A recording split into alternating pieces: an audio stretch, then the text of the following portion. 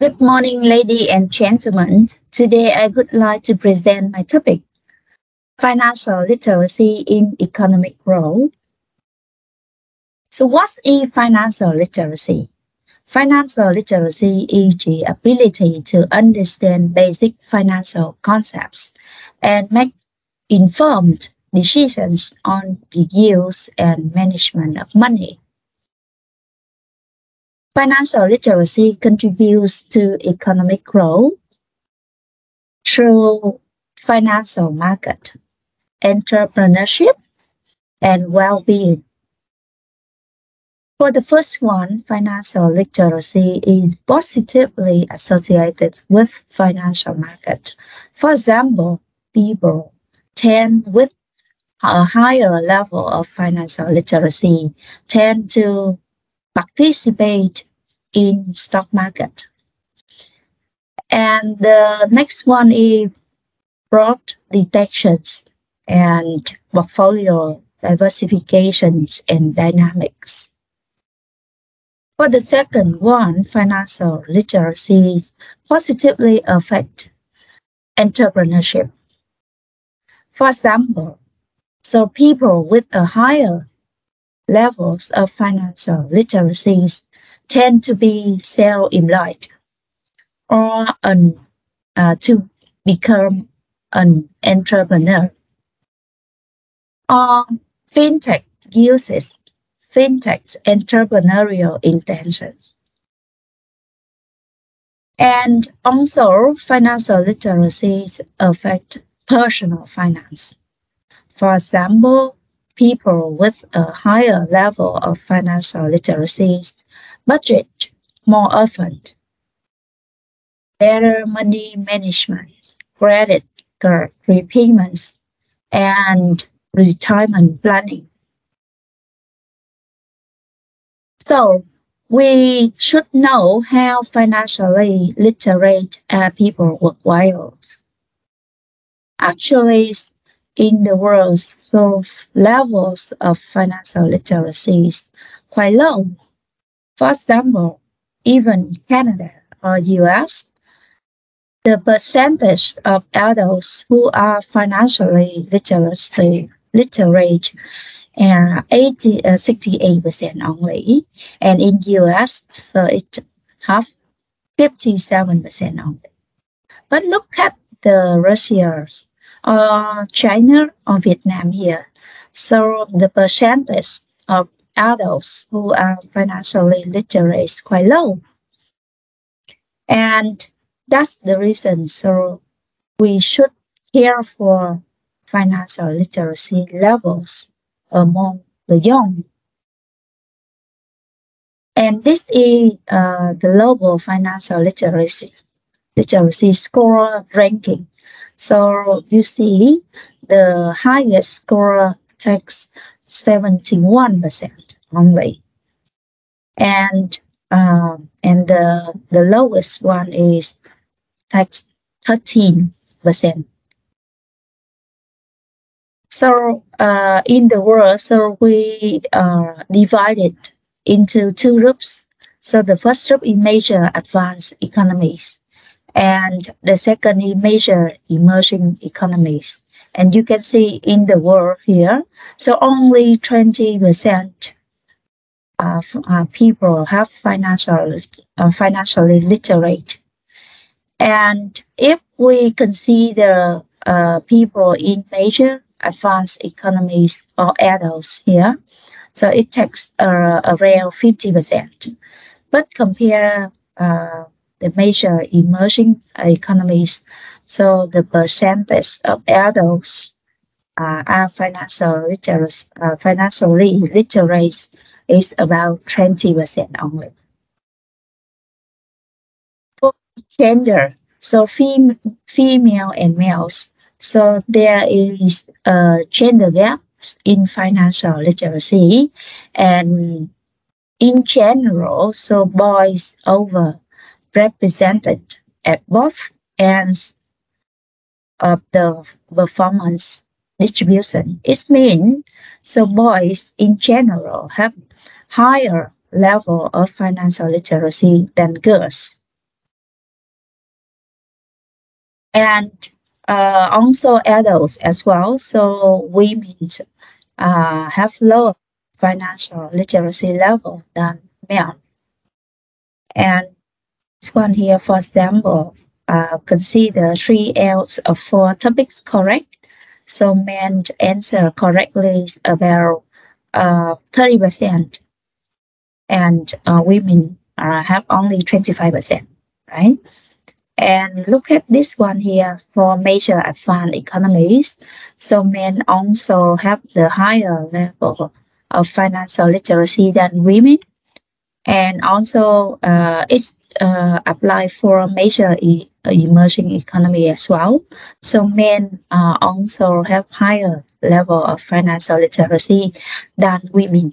So in general, so men have a higher level of financial literacy than women. And if we consider financial literacy score by age, so we consider the young here. So in the world, we consider 4 groups, age groups. And if we consider the young here, so that's the young group here, we can see. So in general, the young have the financial literacy is below about 30% only. But compare the major advanced economies, so the young have about 50%. But for major emerging economies, so the young have only 30%, so below 40%. So it means so we are here. So we are in Asia, and we are very considerable about the young financial literacy. For my publications recently, so I published several topics related to financial literacy or financial knowledge in Vietnam. And the key factor to improve financial literacy is learning motivation, and it's published in Journal of Consumer Affairs. The next one is related to financial literacies of the household head, and this one is I focus the roles of parents to improve children's financial literacies and budgeting behavior. And also I test the important role of financial knowledge in entrepreneurship, and also fintech entrepreneurial intention. So I would like to show you a little bit about my publication related to learning motivation, because it makes financial literacy of the students improve. And I survey 730 university students in Vietnam, and this is our conceptual model. Learning motivation affect financial literacy. And how can we measure learning motivation? So we measure learning motivation based on 6 factors. And the first one is self-efficacy. The next one is active learning strategy. The next one is learning value, performance goal, achievement goal, and learning environment stimulation. So all of them here, we have the scale to the question to ask students to answer the question here. And also we test the moderation of the characteristic. And I summarized the financial knowledge or financial literacies amongst university student here. And you can see we have 16 questions, but the maximum the student answer correctly is also 15 score, That means 15 questions. And you can see, so for the average, that means A score here. So this one is the highest. So nearly 100%, the 100% student here. But for the questions, for example, question 13 here, so only below 30% of students answer correctly. And we divide basic financial knowledge and advanced financial knowledge as well. And for the number C is interest comparing inflation, time value of money, and money illusion here. So look at this one here. We have the number answer incorrectly is quite high. For example, for very basic questions here, so nearly 35% answer wrong, right? Wrongly. And we use some methods, so RLS and SME as well, and we find learning motivation positively affect financial literacies. You can see, so, and it's robust to alternative methods.